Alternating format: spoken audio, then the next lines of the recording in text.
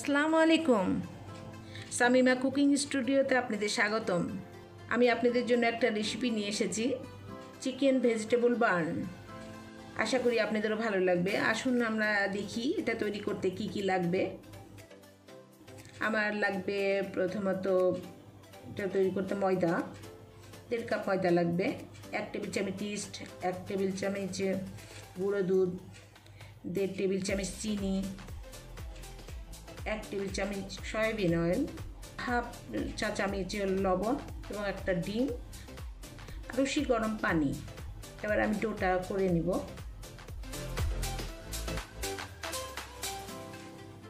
একটা soft do করতে হবে আমার। আমি এখানে 1 কাপ দিলাম আর আরও হাফ কাপ দিব। এর মোট 1.5 কাপ আমি ময়দা দিলাম।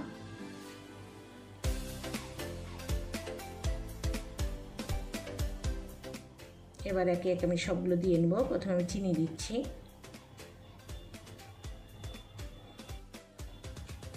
এরপর ইস্ট, গুঁড়ো দুধ,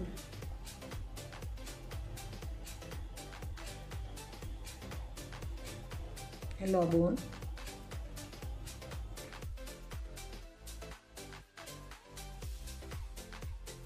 এবার আমি দেব ডিম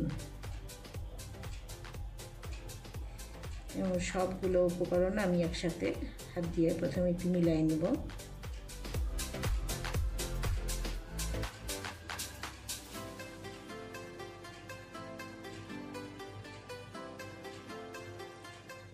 আমি এখানে উষি গরম পানি নিয়েছি, অর্থাৎ না খুব গরম না খুব ঠান্ডা, অর্থাৎ একটু আঙ্গুল ডুবিয়ে রাখা যায়, একটু গরম পানি কিন্তু আঙ্গুল ডুবিয়ে রাখা যায় এরকম গরম।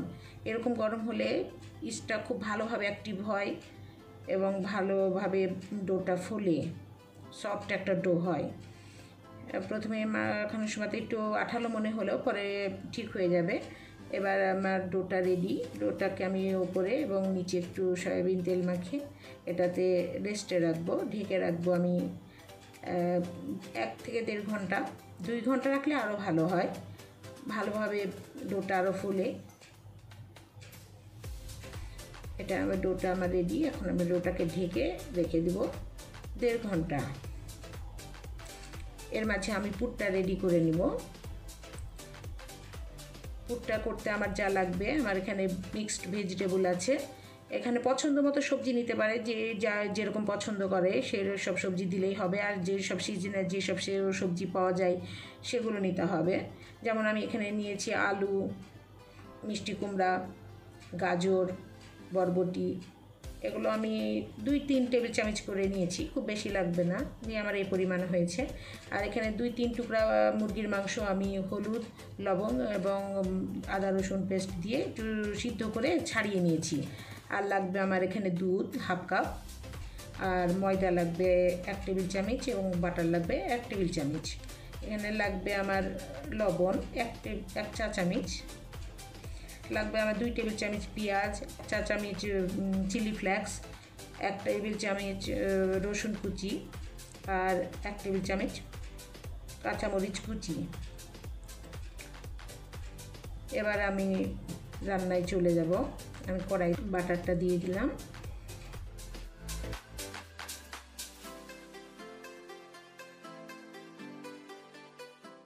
বাটারের ভিতরে এখন আমি রসুন কুচিটা দিয়ে দিব। রসুন কুচিটা দিয়ে দিলাম। এরপর আমি পেঁয়াজ কুচিটাও দিয়ে দিলাম। রসুন আর পেঁয়াজটাকে আমি বাটারের সাথে ভালোভাবে একটু নেড়ে চেড়ে, আমাকে এটা ভাজা ভাজা করতে হবে না, একটু সফট হলেই চলবে। এখন আমার সফট হয়ে আসছে রসুন এবং পেঁয়াজটা। এখন এর ভিতরে আমি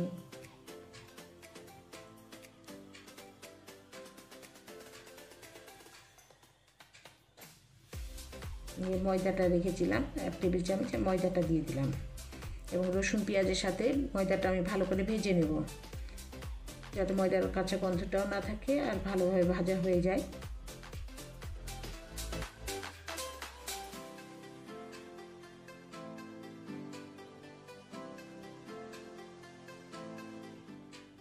এরপরে আমি সবজিগুলো ঢেলে দিব। সবজিগুলো আমি সব পেঁয়াজ রসুনের সাথে আমি ভালোভাবে নেড়ে চেড়ে একটু ভেজে নেব।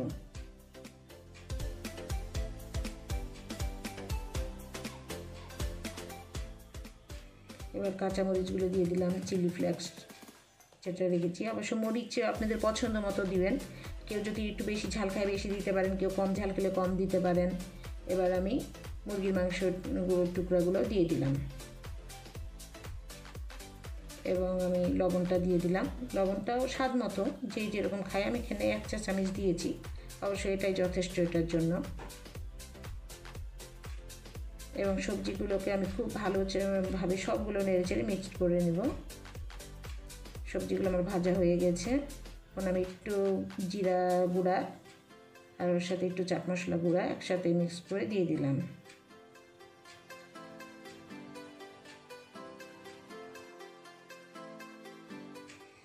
এবার আমার ভাজা শেষ, এবার আমি দুধটা দিয়ে দিব।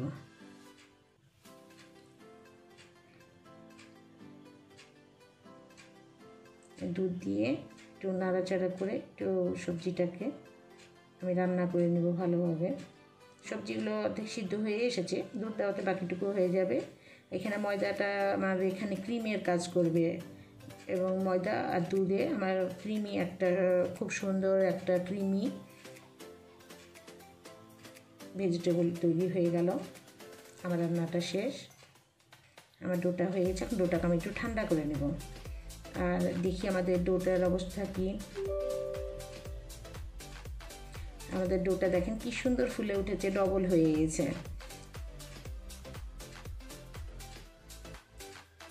এবার ডোটাকে আমি বাতাসটা বের করে একটু ভালো করে মুছে নেব। কিছুক্ষণ ডোটাকে ভালো করে মসৃণ করে মুছে নেব। এরপরে আমি ডোটাকে একটু লম্বা করে নিয়ে কয়েকটা ভাগে ভাগ করে নেব।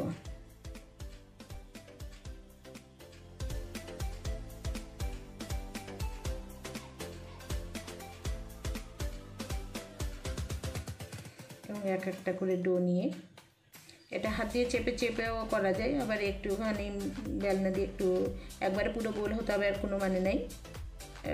পুরো বেলনা দিয়ে আমি একটুখানি বেলে নিলাম।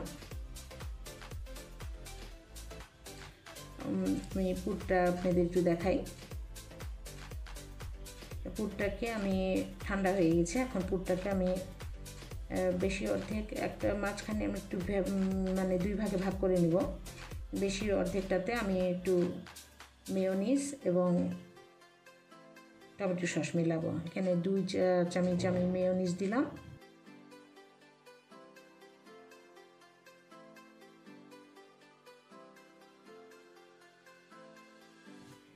এবং 1 চা চামচ আমি দিব টমেটো সস। আরও ক্রিমি হওয়ার জন্য এটা আমার দেয়া। তবে এখানে আমি মেয়োনিজ দিয়েছি, কিন্তু আপনারা যদি চান এটাতে আপনারা চিজ দিতে পারেন। এখানে চিজ দিলেও খুব ভালো স্বাদ আসে, তবে আমি মেয়োনিজ দিয়ে দেখেছি, মেয়োনিজেও খুব ভালো স্বাদ আসে এবং খুব ক্রিমি, খুব সুন্দর একটা আসে। দেখেন, আপনারা নিজেরাই লক্ষ্য করে দেখেন। এই দুটো যখন মিলাই নিব তখন একটা খুব সুন্দর ক্রিমি একটা লুক আসবে এবং খেতেও খুব ভালো লাগে। এখানে মাঝখানে আমি পুরটা দিয়ে দিচ্ছি। বানটা কিভাবে আপনি করবেন, লম্বা করবেন না গোল করবেন, এটা আপনার পছন্দ। এখানে আমি 2 রকম সাইজ করে দেখাচ্ছি। একটা এই যে লম্বা সাইজ করে নিলাম, মুখটা সিল করে নিলাম, নিয়ে উল্টায় রেখে দিলে দেখবেন পুরো সুন্দর সাইজে এসে যাবে, পরে ফুলে উঠবে যখন সাইজে চলে আসবে। এভাবে আমি সবগুলো করে নিলাম। 3টা আমি দেখেন গোল করেছি, 3টা একটু লম্বাটায় করেছি। এখানে আমি ডোটাকে ঢেকে রেখে দেব 10-15 মিনিট। এরপরে আমি চলে যাব ভাজতে। দেখেন ডোটা আমার ফুলে উঠেছে। এবার আমি তেল দিয়ে দিয়েছি, তেলের মধ্যে আমি বানগুলো ছেড়ে দিলাম। বেশিক্ষণ লাগবে না, 5-7 মিনিটের মধ্যে ভাজা শেষ হয়ে যাবে, খুব তাড়াতাড়ি হয়।